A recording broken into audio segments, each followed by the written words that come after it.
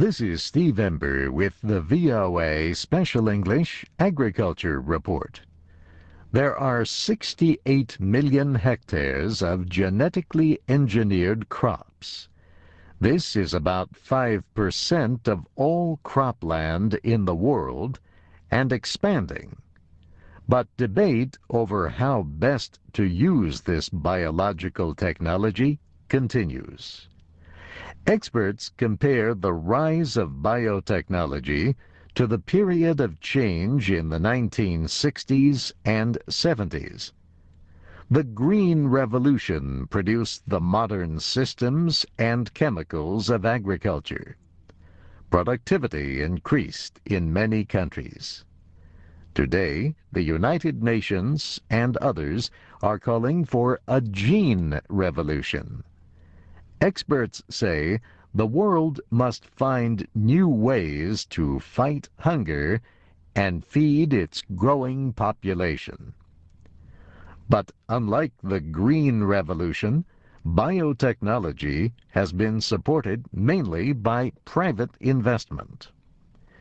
Businesses are unwilling to share trade secrets with countries that do not recognize their property rights. Companies also want to earn a profit, so they develop crops for large markets.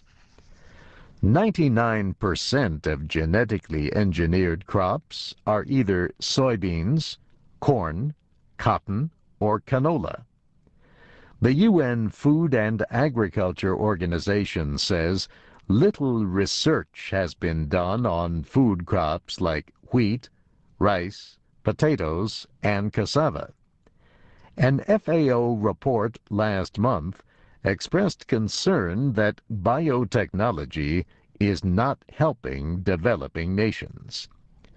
6 countries grew 99% of all biotech crops last year: Argentina, Brazil, Canada, China, South Africa, and the United States.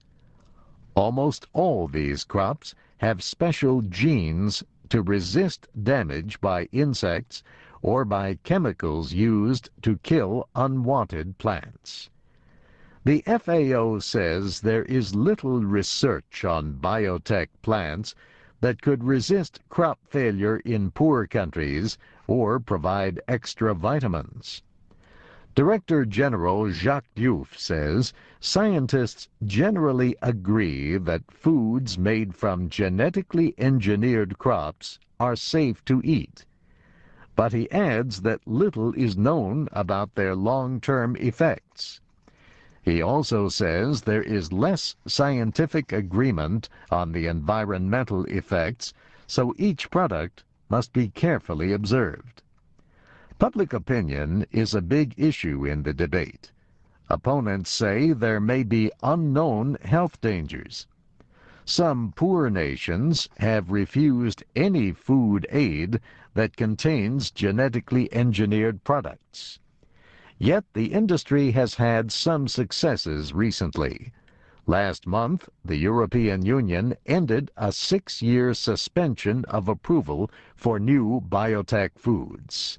And Brazil has been moving to let farmers plant genetically engineered soybeans. This is Steve Ember.